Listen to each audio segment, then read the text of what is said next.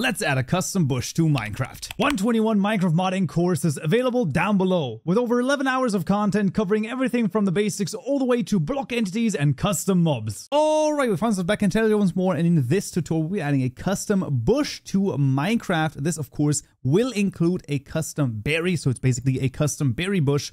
And for this, well, it's going to be very similar to the custom crop that we've added last time. So in the block custom package, we're going to right click new Java class, and this is going to be the honeyberry bush block over here in this case. And what we're going to do is we will simply extend this from the sweet berry bush. So we're then going to hover over this create constructor matching super. Of course, if the parameter name annoys you, click on this Shift F6 and we can rename it to properties.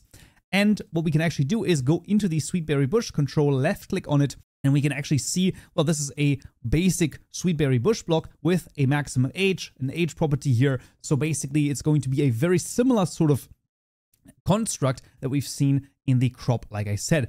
If, of course, your custom bush has a different age, right? So if it doesn't go from 0 to 3, but maybe from 0 to 7 or something like that, then of course you will need to change these integer properties in your class over here, but in our case, we actually don't need to. The only thing we need to do is we need to overwrite the getCloneItemStack method right here, where we will make a deliberate error because, well, the actual berries that we wanted to use here haven't been implemented yet. And then the other thing that we can do is inside of the sweetberry bush, we can literally just copy over the useWithoutItem method, as this is a method that when the age is fully grown, so when the berry bush is fully grown, then we can right click it and we can get some sweet berries from it. And we're just going to copy this entire thing over. And here, once again, we're going to change the item's sweet berries to a deliberate error, where we're going to add our custom berries in just a second after we have registered those.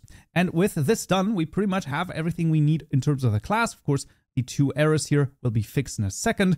First of all, though, let's register the block itself. And this is, of course, going to happen in the modblocks class, where we will do the following: a public static final registry object of type block, and this is going to be our honey_berry_bush equal to, once again, blocks.register, once again using blocks.register instead of the register block method, because the berry bush itself, once again, the block item associated with this block is going to be the berries themselves.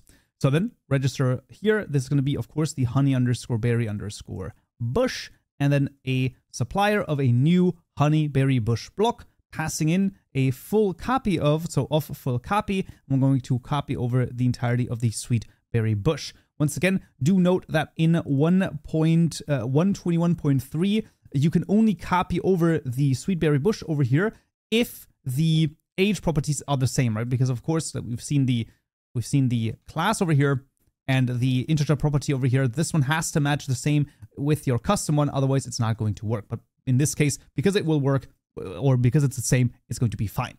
And as always, of course, all of the code is also available to you down below, so no worries there at all. And then we can actually get the berries themselves. So this is going to be in the mod items class, public static final registry object of type item, and this is going to be the honey_berries, there you go, items.register. This is going to be the honey_berries, and the second parameter here is once again a supplier of a new item name block item, passing in first of all modblocks.honeyberrybush.get, and the second parameter here are just going to be new properties with, of course, a food call over here because, well, obviously berries can be eaten. So in the mod food properties, we're just going to duplicate our kohlrabi over here, and we're going to change this to honeyberry, and this is going to be a little bit different. Of course, no invisibility is going to be given over here, and we're also going to make it that you can eat it fast. And then when it comes to the nutrition, let's do a 2 here, and maybe a 0.15 over here as for the saturation. That's going to be awesome. Let's add this right here. Mod food components. Obviously, this is not like strictly necessary, but if you have berries, well, then you might as well add the food property over here. And then let's add it to the creative mode tab. This is going to be the berries. There you go. And we can actually close everything except for the honeyberry bush, where we can then finally return the honeyberries over here. And what we can also do, oh, this is also a item stack. So obviously we need to make a new item stack of exactly this. There we go. And then here, the same thing goes, where we simply, inside of the item stack, return honeyberries. And now the entire berry bush over here, our custom berry bush, is going to work with honeyberries. So with our custom berry. We can then move on to Datagen, where we will start with, first and foremost, of course, It's going to be the loot. Now, the loot is going to be quite interesting. I will copy this over.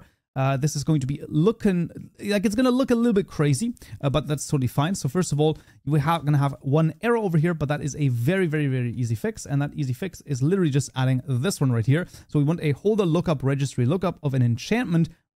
Reason being, if you have fortune, well, then what you want to do is you want to apply a fortune bonus, right? So if you destroy the honeyberry bush, then you want more honeyberries to drop if you have a fortune enchantment. Very simple to understand. That's how a lot of things work. Now, because the sweetberry bush is sort of a singular, singular block, it doesn't have, like, there's no more bushes in that instance, or no more berry bushes. That is why this is basically sort of laid out like this, instead of having it more generalized like this create crops drop method, right? This is just like laid out like that. And that is also the same inside of the, I believe it is the vanilla loot, if I recall correctly, vanilla block loot. There we go. That should be the class over here. And if we were to go to the sweet berry bush, we can actually see exactly what I basically copied over, just formatted tiny bit differently, right? You can see it is literally exactly the same, except of course we're dropping honeyberries, and the block that we're looking for the age property is the honeyberry bush. Simple as that. It shouldn't be anything crazy over here. Yeah, it looks pretty crazy, but when you look through it like line by line, you're gonna say, oh, this is actually fairly straightforward. If you of course want to change this, that is a little bit more complicated, I will say that, but yeah, that's basically the idea for the loot. When it comes to the block state, well, the block state, once again, is one of those things that is a little bit of a bummer, because we will need, once again, a new make bush method and a new states method. I will be copying those over, as always, linked in the description below, so no worries there at all. But that is basically what we're going to need. So then, make bush, this is going to be for modblocks.honeyberrybush.get.cast. I'm going to cast this to this sweetberry bush is going to be fine. And then the second parameter is going to be the name. This is the honey_berry_bush_stage. And then what we can do is simply duplicate this string with the comma for the texture name here as well. And that's going to be all we need in this case. Of course, once again, if you have multiple bushes, possibly with different ages, then you will have to note that the states over here uses the same age. So do keep that in mind, that you might have to change this up. But if that is the case, if all of them like basically match, then you can reuse that method in theory. Then we have a item model provider, because of course the honeyberry needs a, well, they do need a basic item over here. And I believe that should be it for Datagen in this case. Absolutely fantastic. And we can move on to the assets. Let's start at the bottom over here for the translation.